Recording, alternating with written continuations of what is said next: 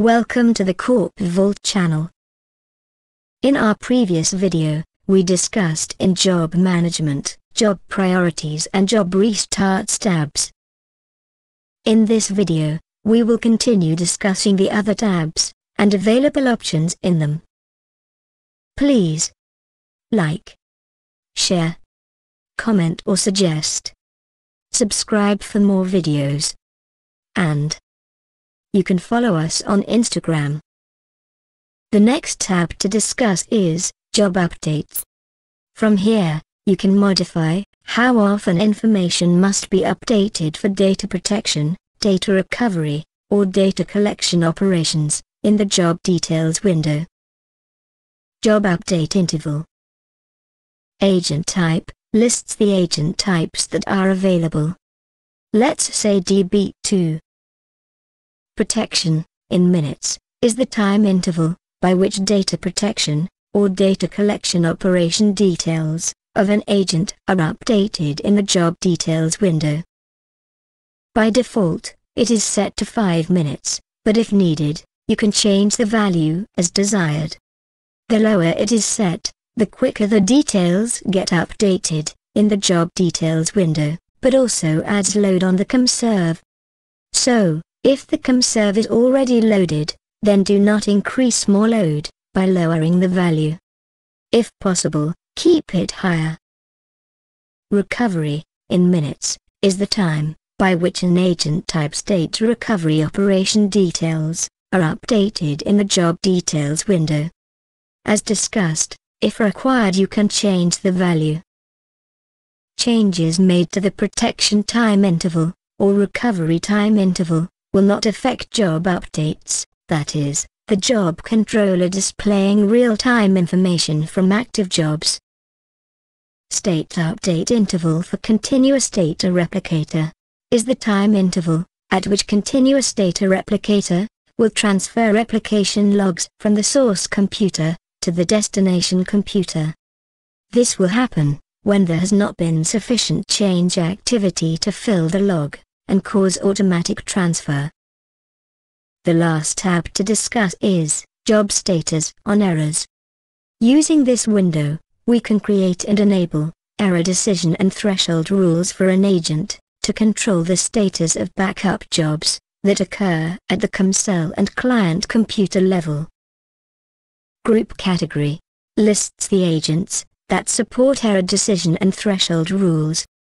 We have 4 different agents listed, that is, File System, Cloud Apps, Microsoft SQL Server, and SharePoint Server.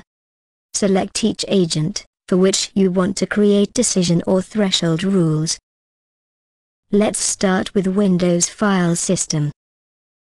Enable is selected by default, which means the agent will apply the decision and/or threshold rules at the end of the backup operation. Use the error decision and/or error threshold tabs to specify the type of rule that you want to create. Error decision. This tab is to view, create, and edit error decision rules. These rules are useful if you want to control the error codes occurring during backup, as well as the file path pattern of the data. Click Add to access the Add Job Error Decision Rule window, which allows you to add a new decision rule for the selected Windows File System agent. Use this window to add or modify error decision rules for Windows File System agent, Unix File System agent, and Cloud Apps agents, like Amazon S3 and Azure Blob Storage. Use the Enable option to disable or enable the rule at the end of the backup operation. File Pattern. When defining a file pattern, ensure the files to be backed up do not have wildcards specified in their file names. All File Pattern. Select this option to include all file patterns. To define custom pattern, clear this option and use user-defined pattern. In user-defined pattern, specify the path and format of the files. For example, if you want to define a file pattern for a specific file or directory, Please note, error decision rules do not support UNC paths. The maximum number of characters for a file pattern, allowed by the Windows and Unix file systems is 1024. System error code. All error codes. Select this option to include all error codes for the decision rule. If you wish to define the error code's range, then clear this option and specify the error code range in from value 2 to value. Example, from value 1 to value 50. Skip from reporting error. Select this option to skip all error codes, matching the decision rules from reporting the error. On error, mark job as. Select the status from the drop-down list that you want to assign to the job, if the decision rule is matched. Please note, for Unix agent, if complete is selected, but a job fails, because the subclient content path does not exist, or cannot be scanned, the completed with one or more errors status is assigned to the job. Once done, click OK to create the decision rule. The decision rule parameters are displayed here. Priority indicates the precedence of the decision rule. File pattern, file types, specifies the path and format of the files. System error code specifies the defined error codes. On error, mark job as, specifies the status to mark the job, if the decision rule is matched. Enable. From here you can select to enable, or disable the decision rule. Select the decision rule, and click delete, to delete the selected decision rule. Likewise, select the decision rule, and click edit, to edit the selected decision rule. Let's discuss for SQL Server agent. Click Add, to access the Add Job Error Threshold Rule window. Select Enable checkbox, to apply decision rule at the end of the backup operation. Mark database as. Select a status from the drop-down menu, to mark the database, when the rule is matched to the database error conditions you have chosen. Database is not online. Select this option, to mark the database as the status selected above, if a database is not in online state. Database is skipped during backup. Select this option, to mark the database as the status selected above, if a database is skipped during a backup operation. Mark job as. Select a job status from the drop-down list, to update the job when a rule is matched. No database is qualified for backup. Select this option, to mark the job as the status selected in the Mark Job As option. Once done, click OK, to create the error decision rule. The rule parameters are displayed here. Use the delete option, to delete the selected error decision rule, or use the edit option, to edit the decision rule. Let's now discuss the file system error threshold. Use this tab to view, create, and edit error threshold rules. These rules are useful if you want to control the amount of files that fail to back up. This option is very useful when you see jobs with lot of failed files, and those are valid ones, and you want to mark them with job status completed, instead of completed with errors. Do note, this would be affecting the entire COM cell. As you see, there is one error threshold, which is predefined. Let's check what it has. Select the rule, and click Edit.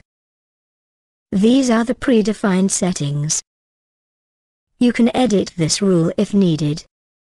Let's create a new one. Click Add, to open Add Job Error Threshold Rule window.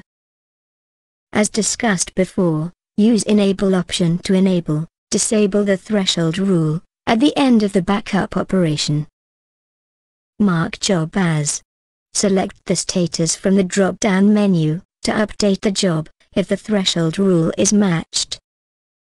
Number of failed files is more than. specify the number of files that should fail during backup. To activate this rule, percentage of failed files is more than. Specify the percentage of files that should fail during backup. To activate this rule, apply threshold when n rules match. Select if the threshold rule from the drop-down menu that should be activated when any or all rule criteria are matched. Once done, click OK to create the rule. The threshold rule parameters are displayed here. Count indicates the number of failed backup files that will activate this rule. Percentage indicates the percentage of failed backup files that will activate this rule. On error, mark job as, specifies the status to mark the job if the threshold rule is matched. Rule 4 indicates that the rule will be activated if any or all rule criteria is matched. Enable is to enable, disable the threshold rule. The last review is SharePoint Server Error Decision Rule. Click Add to launch the Add Job Error Decision Rule window. Enable, disable this option to apply decision rule at the end of the backup operation. Enter document type. Select this option to enter all or selected document types for which you want to create the decision rules. All file types option is to define rule for all the file types. Clear the All File Types checkbox to define rule for specific file types in the user-defined type. Example, for a site, if the failed file is either a DWP file extension or a web part file extension, give the pattern as .dwp or .webpart, respectively. SharePoint blocked file type. Select this option to change the completed with errors status of the backup job caused due to blocked SharePoint files. On error, mark job as. Select a status from the drop-down list to update a backup job status if the rule is matched. We will end this video here. Please hit the like button if you like this video, and subscribe to our channel if not already done so. Thank you.